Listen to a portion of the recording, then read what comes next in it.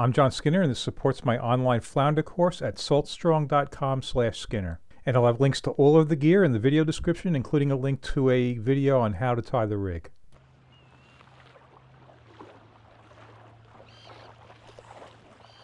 You know, there was so much fog in the forecast this particular morning, I really didn't feel comfortable doing much else.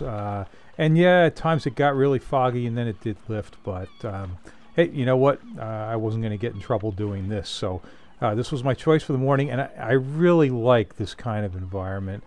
Check out this bar. You know, it seems like it goes on forever, and that really gives me the chance to cover a lot of ground. You know, if you think about boat fishing or kayak fishing for fluke or flounder, however you want to call them, you know, if you have no drift and you're not covering ground, you typically don't do well. So if I'm shore fishing or bar wading or whatever I'm doing, yeah, I want to be able to cover some ground as well. And this kind of setting where I can just keep walking and trying different spots, it's allowing me to cover a lot of ground, expose my rig potentially to a lot of fish, and it often works out well. And to my right, a little ways out, there's a channel, and on the other side, the land that you can see and then sometimes not see because of the fog is it's a barrier island, and on the other side of that is the ocean. So it's a setting that's seen in many parts of the country and different places where there's fluke all up and down the East Coast and the Gulf and so forth. So yeah, it's a great setting for fluke because I'm not too far from an inlet, so you've got that water pouring into the bay. It brings bait, and you know, you can see that there's a lot of variation in depth. I'm going from nothing to, as I mentioned, there's a channel out in front, and fluke love edges, and this place is loaded with them. All right, so you saw I was walking. Why did I stop here? I've got a rip. To the right, where I was walking out, I really didn't have that, so I was kind of working my way towards a rip, and yeah, I look at this, and wow, a few cranks, boom, I'm in. Can't be that easy. And yeah, it's not.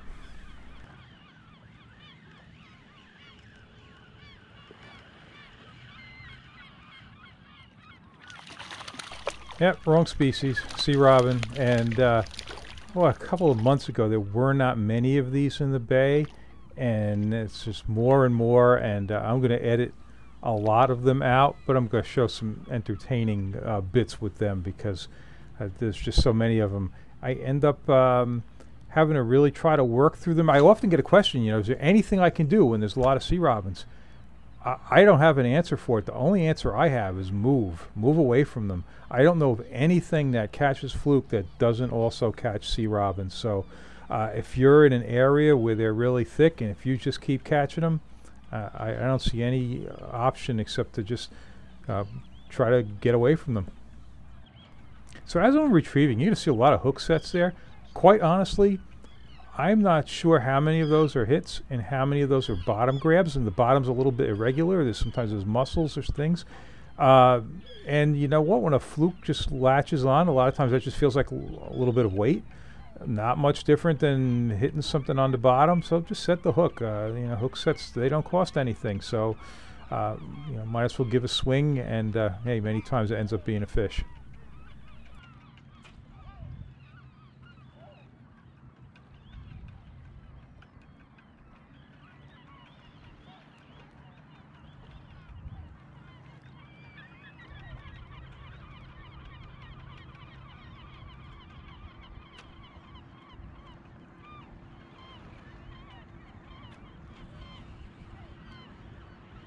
So that fish was right on the channel edge, not too far out in front of me. And if you notice, the sea robin hit out on the end of the cast. And yeah, this first fluke of the morning, it's only the second cast, but this first fluke, that hit much closer. And yeah, you really need to work it all the way in.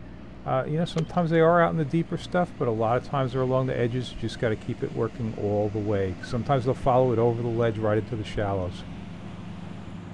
Okay, so you see that bait on there? Yeah, that's one of Gulp's new colors, Blue Fuze. That's a 5-inch jerk shad. I used a Blue Fuze out in the ocean. Actually, the first time I used it, it did quite well. So, yeah, I didn't hesitate to bring it on the inside, use it in the bay, and see how that was going to work out. You know, I kind of like bright colors. To me, with the Fluke, a lot of times it comes down to getting their attention. And yeah, so I'm going to give that a shot this trip and see how that's going to work.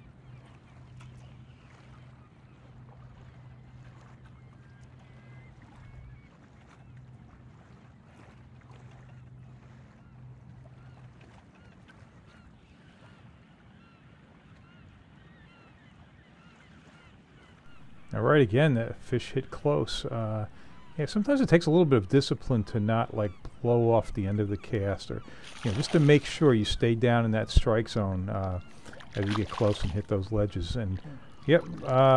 Oh yeah. So this was. You know what? You can see I am not a soccer player. Not looking good for baseball here either. But I'm going to get that back. All right, so that's one of the things I noticed about these. And all right, I'm not sure. I don't want to make a generalization here, but it seems like sometimes these gulps were in the tub. They were in the liquid. They weren't in the packages. And I've noticed a couple times that those sometimes are softer than the ones in the packages. I can tell you that these were a little bit on the soft side, and you're going to see that over and over, that these things are going to like come off like that one did. I was able to grab it, put it back on it, and it's fine. I mean, it's still quite usable, but if it comes off where you can't reach it, well, and you lose it, you've got to put another one on. Or sometimes after you catch 3, 4, 5 fish on it, then it really gets chewed up, and then you have to go put on a new one.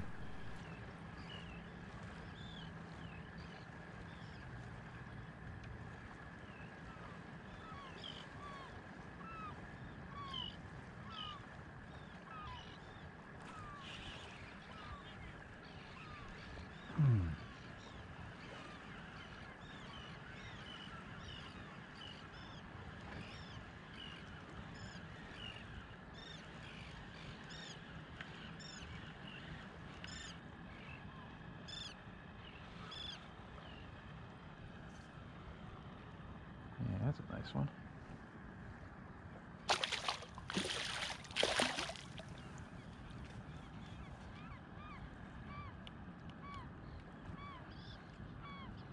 Yeah, so my limit's 19 inches, and that's definitely a keeper, so pretty happy about that. If I can get 2 like that for a meal, that would be great, and it's good to get one early.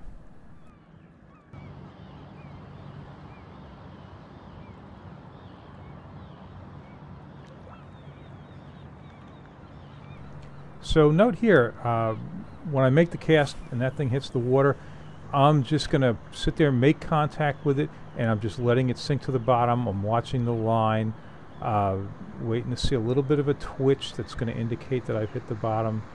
And the jig's only 3/4 of an ounce, and it's carrying 2 of those 5-inch jerk shads, and yeah, it takes a little time to get down there. As soon as it hits, I'm going to start the retrieve. Certainly, you want to be near the bottom. That's where the strike zone is, so just let it hit the bottom, start the retrieve. That seems to work fine.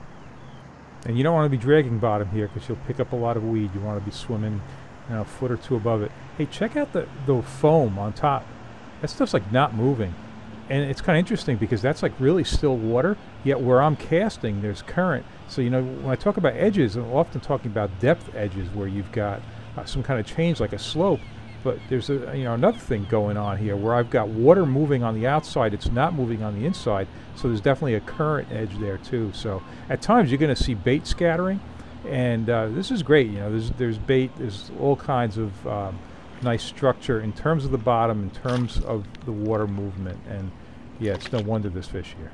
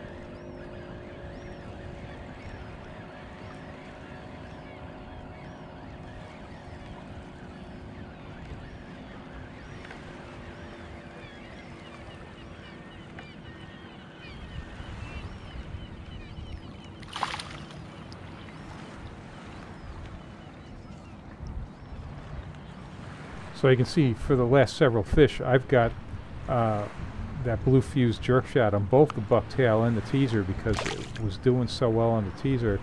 I wasn't getting anything on the bucktail. I decided to put it on both, and yep. So now you see both are getting hit. Yeah. So far I'm liking this color. Like I said, it did well in the ocean. That doesn't mean that it's going to do well in shallow water, but it's working well here.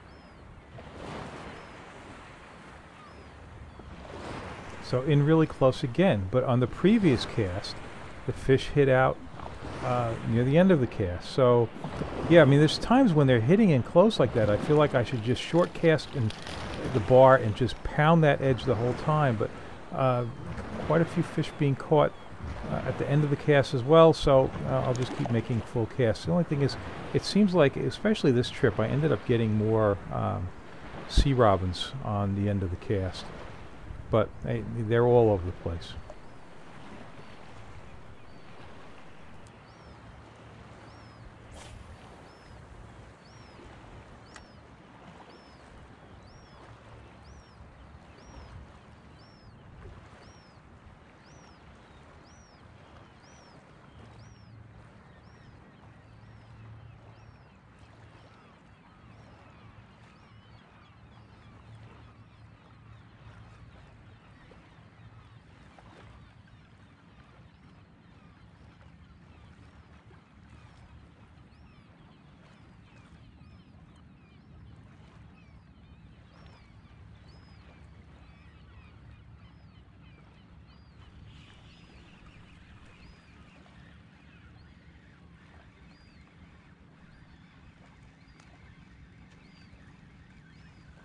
All right, so that's 3 and 3 casts, and you know what? One hit on the end of the cast. That one hit about halfway, and the one before this hit in close. So, yeah, I guess they're all kind of spread out.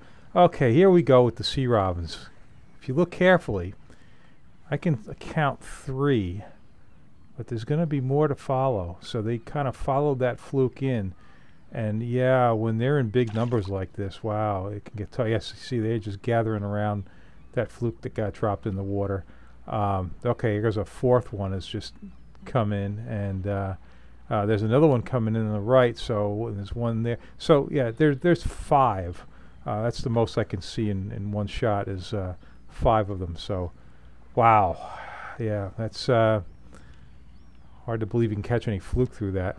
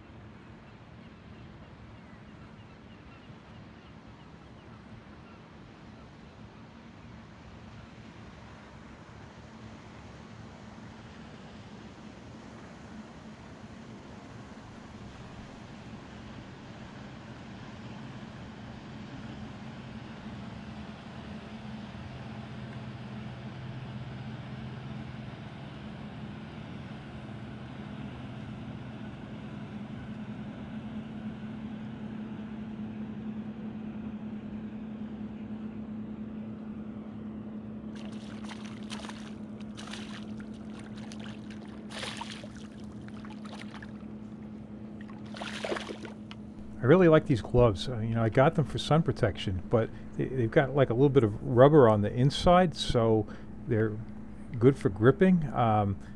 Your hands don't get warm at all. They're very, very comfortable.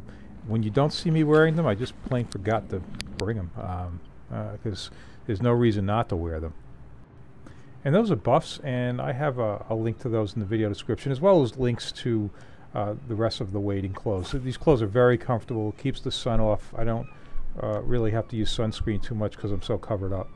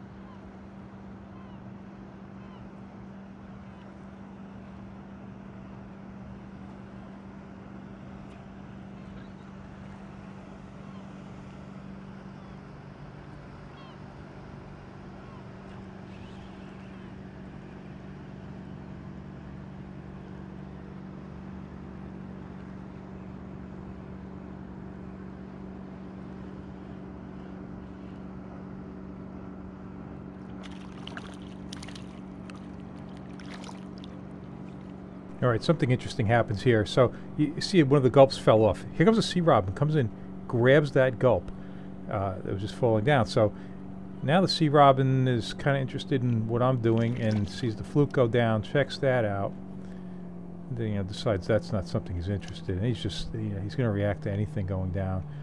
But there's another piece of gulp that had fallen off on a previous fish, so it's going to go over and boom, it's going to grab that too. So yeah, now it's very happy with me because it's gotten those two gulps, and so this thing is just going to come over. This thing's basically my pet now because it's like I've accidentally fed it, so now it's just going to hang around hoping that I drop more things into the water for it.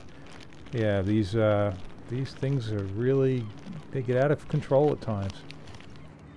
All right, now this is really interesting. Okay, so there goes one fish. Two fish, so I'm on a bite here. Yeah, these are small fish, third cast sea robin, and I've tilted my camera down because I want to get the retrieve in. Now, in the background, you can hear this loud boat. It's going to be getting closer and closer, but you know, I got two fluke, and then the third cast was a sea robin. I want to focus on the reel. So anyway, you'll get to see the retrieve here. That was the whole point. You know, just so you can see how slow I'm turning that handle. You know, I'm just, you know, really moving it along slowly. And but I've got this boat coming, and it is loud. I mean, it's way louder. So you see I hooked another fluke here, but he's got twin 400s, and he's going to come right over where I'm fishing. And you can't see that because I'm so focused on the reel on this particular cast, but trust me, he went right over where I was fishing. And what's interesting is this shut me down. This was like lights out for 30 minutes. I don't think I caught another fluke for a half an hour. I'm very surprised because I never really consider that they're spooked easily or anything like that. But come on, it was, you know, 3 out of 4 casts that I had one, and actually the 4th cast I didn't have one was because of a sea robin, and then that was it. Done. I didn't get anything for quite a while after it ran over very loud. So yeah, I don't know. That's just an observation.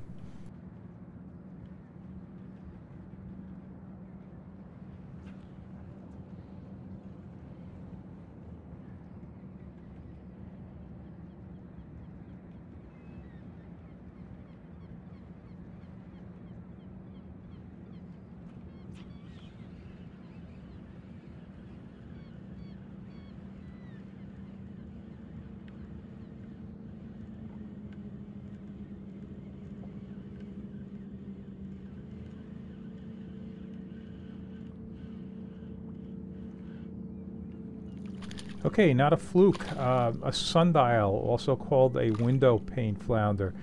You know, every time I see one of these, I think of these sand dabs that I ate in San Francisco on some pier, and they were one of the most delicious things ever. And for some reason, I think these are similar. I could be wrong. Maybe somebody from California can tell me I'm wrong or right or whatever. But anyway, they're so thin, I don't think you could get enough meat off them to do anything. But yeah, every once in a while you catch one. They were much more plentiful when I was a little kid. Used to see them along the Sound, right on the beach in the evenings all the time.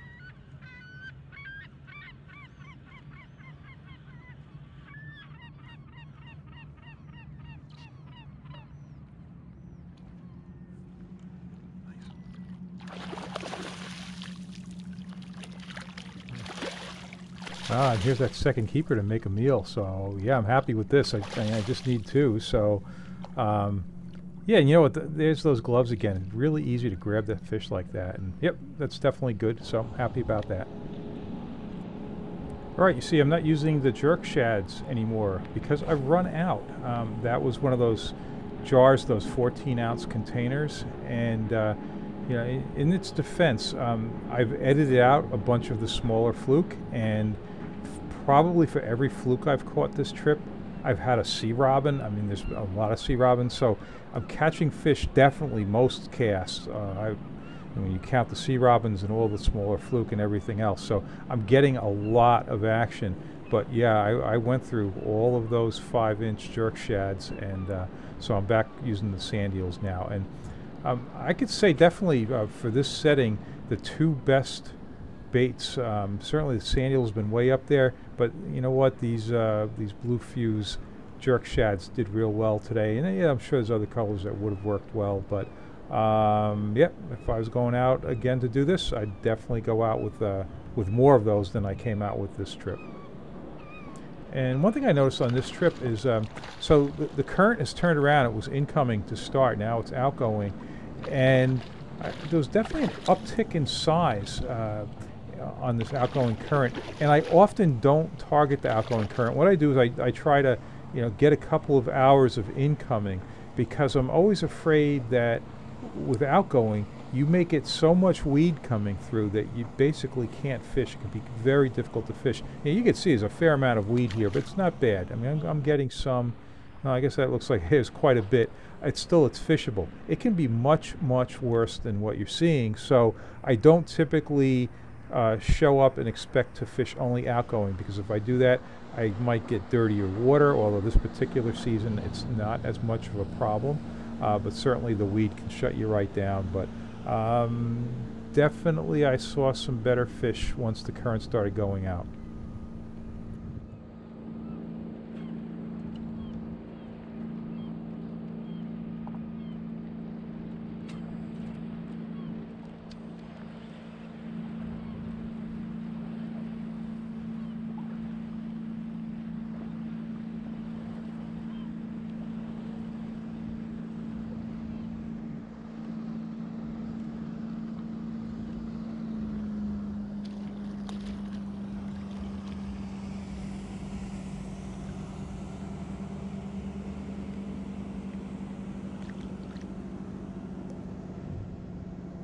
So earlier I mentioned bait fish. There are certainly peanut bunker around, because I'm seeing those balled up and scattering. I'm seeing some sand eels. There's always spearing around, and certainly I'm seeing those. So it's a little different than earlier in the season, where maybe you're not seeing those bait fish, and the fish are at that time feeding more on crabs and shrimp and so forth. And at that time, if you look back on my videos from a couple of months prior to this, I was using the 3-inch Gulp shrimp a lot because I use those when the fish are feeding on crabs and shrimp. But you know what? Once they're on sand eels, other bait fish, yeah, then I'm giving them more of a bait fish profile. And yeah, that's worked out well. The places, you know what? This is late in the summer, or it's late August actually, and there's just a lot of bait in the area. It brings these fish in. It makes for fast-paced fishing like this. Like I said, the only downside on this particular trip was that there were so many sea robins. But hey, I can't complain about the fluke fishing. It was really good. I caught a lot of fish. So hey, if you haven't done so already, I would encourage you to check out my online flounder or fluke fishing course at saltstrong.com/Skinner. And if you like these videos, please subscribe, and thanks for watching.